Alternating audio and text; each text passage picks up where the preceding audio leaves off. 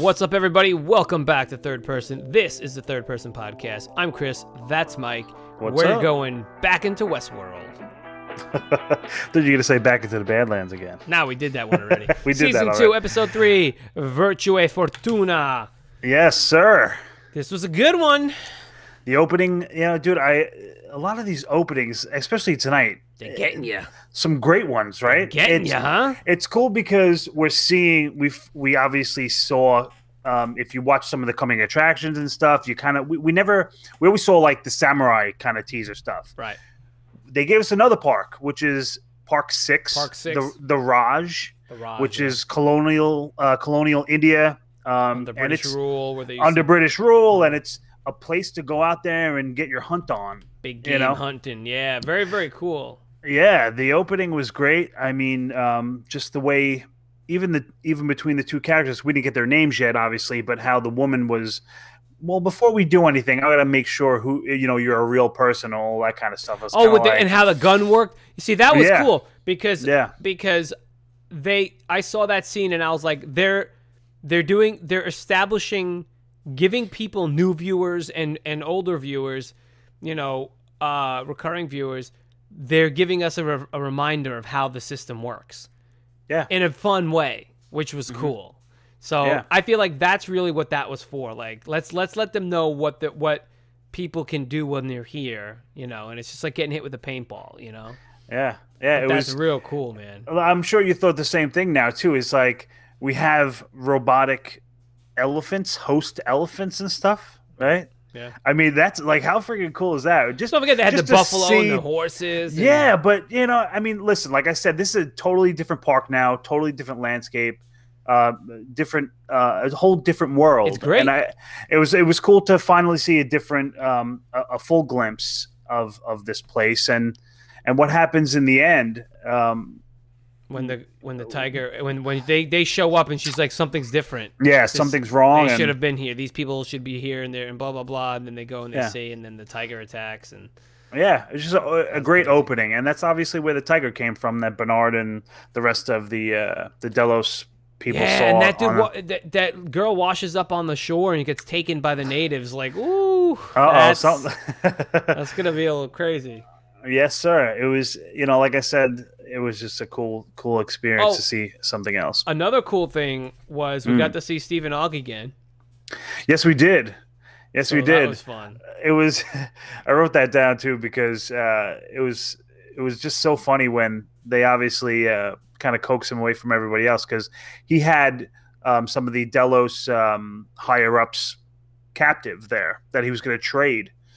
And it was just funny to get him away and how they were quickly able to kind of hack into him and change all his emotions and lower his aggression completely. I loved it. It's like The Sims. He just was like, bloop, bloop, bloop. And he's nasty. He's just, how cool of a part is that?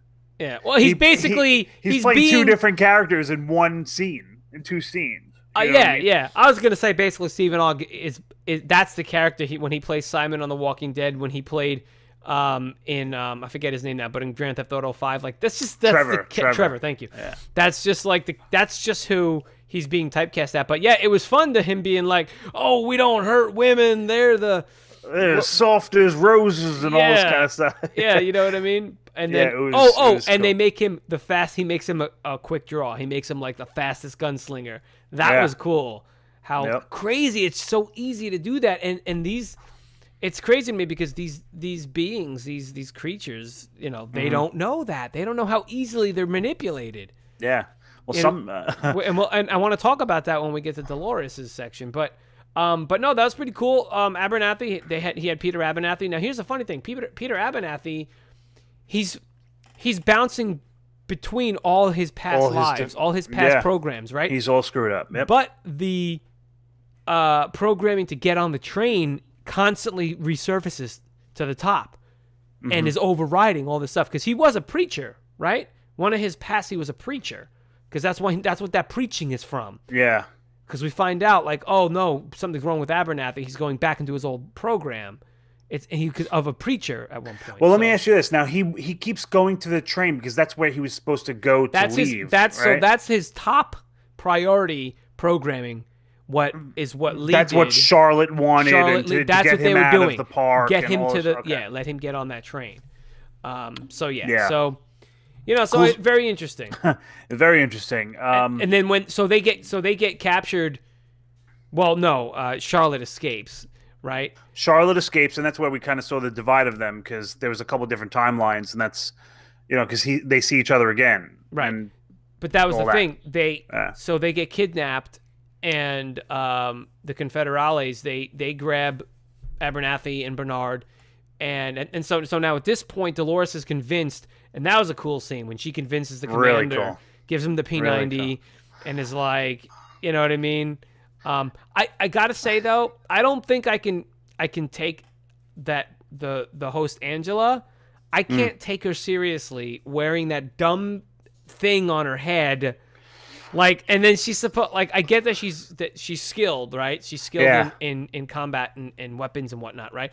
But take that stupid wreath. I can't even tell what it is, man.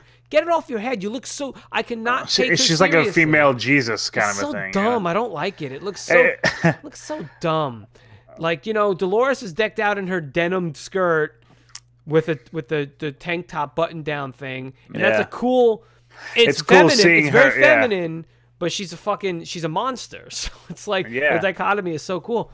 But that woman, Angela, is like, you look stupid. Stop. I can't take you serious. Anyway, so she convinces them. Yeah. And we all know how that goes. She obviously. Well, it's just cool how Angela says, "All right, buddy, if you can make it over the hill, I'll let you." Well, with the P90, free. and the guy's like, "Whoa, ho, ho, yeah, all right, we're in." You got Dolores him. is like, "Hold on to it, hold on to it." So I like how she ignored Bernard, grabs her dad. She sees it's her dad, grabs her dad, and then has him come in, and it's like that whole thing where, like you said, he jacks into him, and meanwhile he's all like messed up, and he's just constantly like. So I think it's cool that we're seeing Bernard, because we see him after the fact, we see him during the fact. It's like he's been messed up this whole time. How's he gonna get fixed? He's just like he's making it on a wish and a prayer. He's making it through this stuff.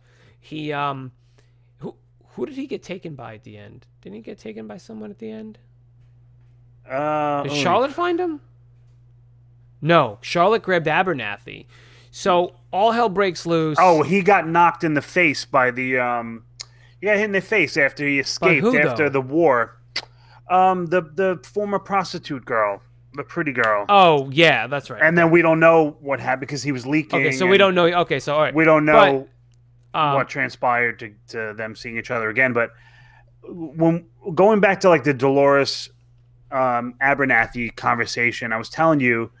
I just thought for a moment there he comes back and he recognizes her, which I thought was interesting because it's like with all the screwy information and these different characters, everything going through the host's mind, that he was able to recognize and remember her. Well, that program popped in. Yeah, that program popped up. Yeah, so it's just, I mean, that was interesting, and just the emotion. It's like Alzheimer's, right? Very similar. It's sad. To that. It's a sad thing. That's a very horrendous disease. Yeah. But it's very reminiscent of someone that has that, and they have a moment of lucidity where you're like, where they see their loved ones, and they're like, oh, it's you, and then and they very quickly try and get out some words of what they really want to say. Yeah. It's I mean it's terrible, but in the same aspect, it's kind of. It's cool to see the emotion from Dolores and how these hosts are so advanced. There's really not much difference between a soul in a human, and the programming, that she can cry. But that's the same thing. We're programmed too. Yeah, we're programmed to react that way. Well, and that's what's considered normal. If something happened to your loved one, Mike, you're going to be upset. I just thought it gave them a real human. Right? And listen, we knew from the beginning that these hosts are just down to the skin texture and all this kind of stuff. They're like fucking. You couldn't tell the difference. We've seen that, but it's just to see interesting, to act on their own and a connection. Yeah, a connection that Dolores says that's my father. After the fact that she remembers everything. Mm-hmm. So your point is that the fact that she's choosing to live out that portion of her programming. Yeah. That's essentially what you're saying. Yeah. And you're right. That's the interesting part, because she's making the conscious choice. Okay? She's making that choice on her own through all her programming. Yeah. To do that. Meanwhile, and to save my dad and have Bernard get in there and try to do whatever, you can to figure out what's going on with him. And we got some interesting stuff with that too. And we got, listen, when Bernard was first trying to get in there, he couldn't. There was a code there, whatever it was. He was trying to get in to see why he was so special. Exactly. Yeah. And what was so screwy, but when he finally somewhat got that access, but I don't know if he got he got something, but I don't know if it was what he wanted to get, but he did find something. I believe the screen said like one-time access or something. I think it popped up, and I have to go back and look, but yeah, I mean it's a big clue, and obviously by the end of that scene we don't know what happens because Bernard is leaking and he gets a gun butt to the face. Yeah. But that's going to be interesting to see, like you said. How did Charlotte and Bernard? How did they get where they are now in the main timeline? As we're slowly getting in there, right? Let's see, because so they take Abernathy. They end up, nabbing Abernathy, and they take off. The big war. I mean, the big battles. Probably one of my favorite parts of the episode. And of the Dolores stuff. Well, right? I want to talk about her for a second. Because, you mentioned off camera how you were like, her stuff's a little bit annoying. But the thing is, man, this host, like, she's now, unless we haven't seen some more stuff that she has seen, she's basing this whole thing off of the fact that she was out in the city a few times or whatever. Well, how much of humanity can you really know by being at a party or playing a piano at a, you know what I mean? Like, yes, you're remembering all that, which is why I was saying she's also choosing to remember being a daughter. Yeah. And also remembering being a puppet for someone's show doll, right? So she's choosing to remember all this, but it's like she keeps telling Bernard, Teddy, I'm sorry, she keeps telling Teddy, oh, well, you don't know what I've seen. It's like, bitch, you haven't seen anything. You know what it is, though? I think it's the fact that she knows and recognizes what the park is built for, right? That's fine. She knows that there's a world, there's a thing. Yeah, she knows that there's so much more. So I think it's more that I wouldn't say jealous, but it's more like, don't keep me captive, almost putting you in prison, or I get that. You know what I mean? I think it's just more that. And listen, she did experience. We don't know exactly how long she was. That's what I'm saying. I don't know, but from what we know, I feel like you don't know enough. That's like you reading one book about about like Africa and thinking you can go on a safari. You know what I mean? Like that's no. Like you saw one Discovery Channel special about hunting lions in the savannah, and now you think you can go do it. To me, that's what's happening. But aside from that, you know what's funny though with her is she seems to know so much, and I think we mentioned this the last discussion. She seems to know so much, but she doesn't realize that she won't be able to leave the confines of the park anyway, because they all have that self-destruct mechanism in them. Does she know about that? Well, but let's answer the question here. What happened with the cat when the tiger passed that thing? No, but it's still in the park. Within a park. It's still in the confines of that whole island archipelago, wherever they are. Because remember, when in the initial season, when we saw Will and Logan arrive, they arrived on a train or whatever the hell it was. So they got to this place. So who knows? There's probably 6 different trains and all in, you know what I mean? All right, you want to go this place, you want to go this place, you want to go to this park, So, it's just interesting. And, she won't be able to get out anyway. So let's see what happens until she finds out how. Yeah. Yeah. So we'll see. We also, a couple of things before we get to the end, but so Teddy, we've been seeing him not really like what's happening and what Dolores has become, and she keeps having to convince him, quote unquote.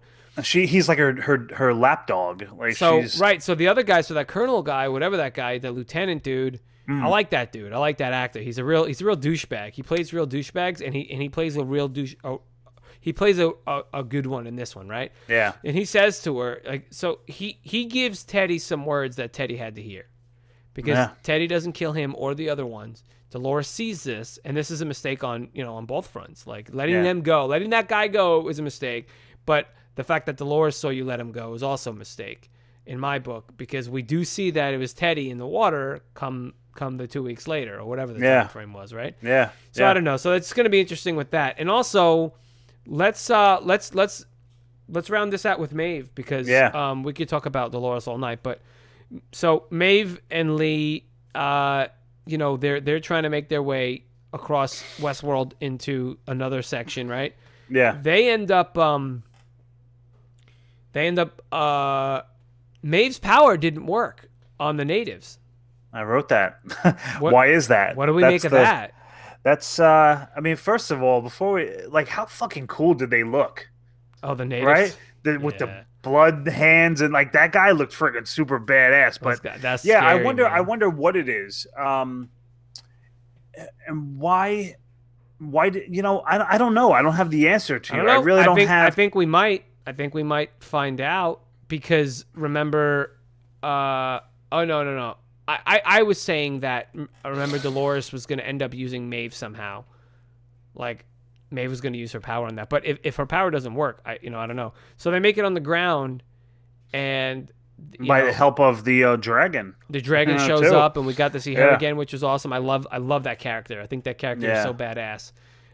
Very much like Terminator. Like that's a Terminator. That's a T. And the Luke Skywalker kind of. Yeah. She's got that hand, and so she's pretty badass. They make their way. Oh, and they find what are their names again? Did I write it down? Felix and I forgot what the other guy's name is. It's funny with the grenade, and he's like, grenade. Yeah. I didn't realize what I'm like. What is that? What? And she takes the grenade out and puts the pin back. So we get those two texts, which they're cool, and dude, they make their way across, and they make their way into what Lee calls the Klondike narrative. Yeah. Right? Which is... he said north of the park and all this kind of stuff, and... That's Samurai World. Yeah. I mean, it's got to be, Shogun right? World, whatever it's called, right? Yeah, it's...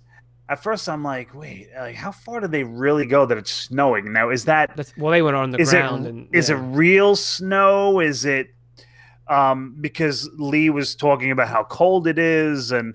So I'm just wondering if the snow part of it doesn't, is that a part of the narrative, or is it really? I think it's really, he said, the northern part of the park. So wherever they are, it must be in a higher altitude, you know, and look, all you need is altitude, man. That's true. It snows. That's all you really need. Doesn't matter where you are, you know? Yeah. Yeah. Even like warm, even the mountains in like Arizona here, or Colorado, those mountains have snow on the peaks, because that's where it is. It's up. Dusty peaks. So, dude, I mean, we didn't get to see much yet, but, there are some promos of her wearing a kimono and, walking through what looks to be like a very Japanese type setting in like a house area or something. Dude, I'm going to love seeing Old West characters, in the feudal Japan setting. That's why I said, that's crazy. I love that. I love that. That's like, remember the movie The Last Samurai with Tom Cruise, where he was a Confederate soldier. I never liked him. Let's not get into that. I like Tom Cruise, but But anyway, it was a cool movie. It was Confederate soldiers in Japan, and like that's what we're looking at. We're looking at Old West in this feudal Japan. Man, it's so great after watching the first season and saying, oh man, because we got the hints that there are other parks and stuff, and finally we're seeing them now, and it's just they're just giving them to us, and just give them to us, open it up right away. Like we don't. I think they're moving at a good clip. You only got 10 episodes to run with, so you got to give us something. Let's not drag out the mystery. Last season they did drag out some stuff. But, I get it. You were setting everything up and giving us the characters. And now, now the characters are becoming new characters because they're free so to speak. Mike, a couple of questions before we finish this off here. Yeah. What did you have a favorite scene before I tell you mine? My favorite scene. I had a couple. I mean, I kind of mentioned already. I definitely like the opening tiger scene and all that kind of stuff. But I just think that the dynamic at the battle with Old West versus modern weaponry. Oh yeah, okay, yeah. I just thought that was. You thought that was dope? It's just interesting man. because we don't really you don't really ever seen that. When can you really recall other than a movie Time Cop. or Time Cop? They go back in time and like they shoot like an Old West guy. Okay, with like it wasn't. Just it's funny that I didn't remember Time Cop, but how could you? No, forget? it was just right. It was just cool to see the just the difference and how far weaponry has come from the and how the confident Old they West were. too. You had mentioned off camera how confident they were just walking over the hill, driving I just thought the that buggies. was a little. It was a little silly, cocky, cocky. Like, did you not? Maybe they didn't realize that they were all hunkering down behind all those barrels or wood. Or whatever. They knew exactly where to go. Yeah, but they couldn't have seen. I mean, did they recon that? Who knows? But the point is, it was a little brazen of them, and they took some hits. Yeah, they definitely, especially when they exploded the thing. Thought it was cool. That was cool. My favorite scene is in that tunnel before they meet the dragon again with Hector and Maive, and when they, they're like holding hands, and stuff. And Lee turns around. He's like, "What? That's not right." He's like, "That's not what that whole." You're not programmed to do that. You're supposed to love Isabel, and that's it. And then as he's, you're not supposed to love anybody or whatever. Right. And so as Hector's reciting his vows to Isabel, his dialogue or whatever. Lee recites it with him, and I just thought that entire scene was just so cool. That was my favorite scene. It was just those three characters, and then them realizing what they are and who this man is to them, and it was very cool. I enjoyed that. Even how Maive talks with Lee about his lost love and how he she calls him on his shit. Yeah. Oh, so she's like, oh, so that's who this is? Okay, I got it. Yeah. Don't forget, she's not only is she programmed to be that intuitive, she's also upped all of her skills. Yeah. And 3, she's got the reveries, which tie into her intuition. Yep. See, that's what's cool. All of these characters have these special abilities, so to speak. That's what's and they're all cool. They're all a little bit different from each other. That's what I like. That's why Maeve's character is great, and why her power of being able to control hosts works perfectly with her intuition power. So anyway, very cool stuff. I love it. Absolutely, absolutely. So listen, let's end this off here. I do want to pose a question to you and everyone that's watching. Which storyline do you like so far? Is it the Dolores and Teddy, which has kind of been merged now with the Charlotte and Abernathy? Yeah, that's a storyline, and then you have the Hector, Maive, and Lee, and now Felix and whatever, right? Or William. So to me, I grouped them into those 3 major storylines, those 3 major plots. Like, which one's your favorite? You had mentioned that you were getting a little bit over Dolores. I was getting I mean, I don't necessarily think that I have one particular storyline. I think each storyline has their own points that are intriguing for me. I mean, just the Man in Black just being a badass and possibly having Robert whispering in his ear to. Guiding him, almost guiding him. Yes. The Dolores Teddy stuff is cool after this episode because obviously, like we spoke about, Teddy lets him go. So there's a lot of cool stuff. I don't necessarily think that I have one particular point, but I'm really psyched about the fact that we're getting glimpses of other parks. I know that everything is going to be merging and mingling. You're going to have people from here to there. We have the girl that arrived on the shore of, from the Raj. She's in Westworld now. So yeah, it's dude, it's getting really cool. This series. I will tell you, I do have a favorite. If even if it's marginal, but I'm loving the Maive storyline. Especially now that they're running over to what appears to be feudal Japan, I think. I love those 3 characters. I like Lee. He's a dick, but I like him. Hector, I love Hector's character. I love his suit. I love his outfit. I love and Maeve's awesome. I like them together. So right now I'm digging the Maive storyline the most. So and they're actually gaining a few more troops to help out. Yeah, a couple a few badass people there. So let's see how we get out of it, because and the dragons. The dragons. So at the end of the episode with Maive and stuff, we see the samurai coming out of the. So how is she getting out of that, and will she be able to control him? Right. You know what I mean? It's just it's heating up, got a lot more. Yeah, it's heating up. It's got a lot more. We got 7 left. We got 7 left of the season, guys. So that's your homework. All right, get in the comments and tell us what's your favorite storyline so far. Which of those 3 major plot lines are you interested in following the most? That's right. Write them down in the comment section below, of course, at Third Person Pod at YouTube, and don't forget to check us out on Facebook and on Instagram at Third Person Pod, and have a listen to us on iTunes. That's right. And if anyone does listen, if you are listening to this over iTunes or Google Play or Stitcher or whatever, leave a review. Give us a little review. That would help us out a lot. We don't normally ask for, anything like that. No, but we're you know not what? that tight. Tell someone about our show. Tell someone about Westworld. I know it's HBO and it's a paid cable situation, but it's still a great show, and it's worth even just, maybe getting a free trial for the month or whatever to watch the show. It's a great show. So tell someone about Westworld. Tell someone about Third Person. We really appreciate all that support. Absolutely. All right, so that's gonna do it. Great show. We had fun. I enjoyed talking about it. And guys, I guess we'll see you on the next episode for Westworld.